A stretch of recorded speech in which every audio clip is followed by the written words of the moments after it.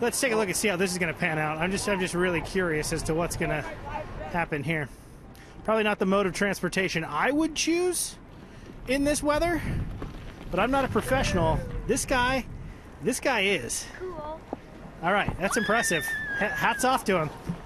Tip of the cap to you, sir. Let's take a look at what's going on weather-wise right now, because we still are going to continue to see snow falling as we go through the overnight tonight. That wind is still going to continue to blow. This area of low pressure has still quite a bit of moisture associated with it. Probably going to put down another 5 centimeters. He wiped out, by the way, but he's okay.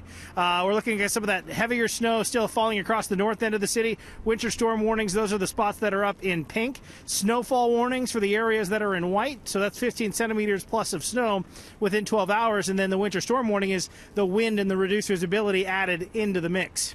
All right, let's talk about what the setup's going to be here for us as we go through the overnight tonight. 10 o'clock, we're still into the snow.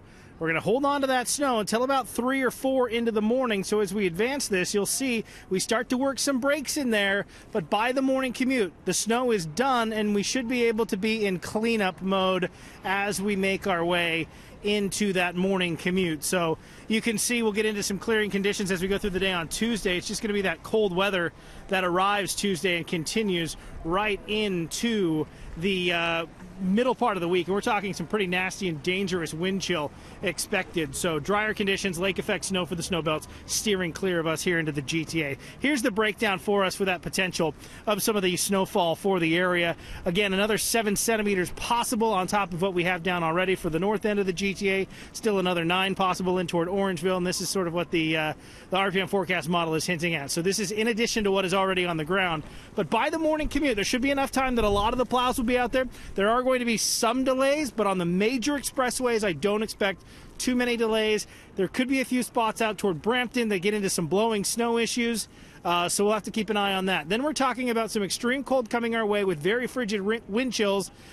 We're looking at Wednesday and Thursday wind chill between minus 25 and minus 40. We may see some school boards considering cancellation due to the cold.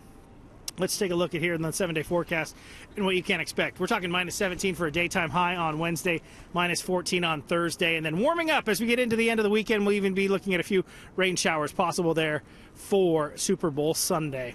That's a check on your forecast.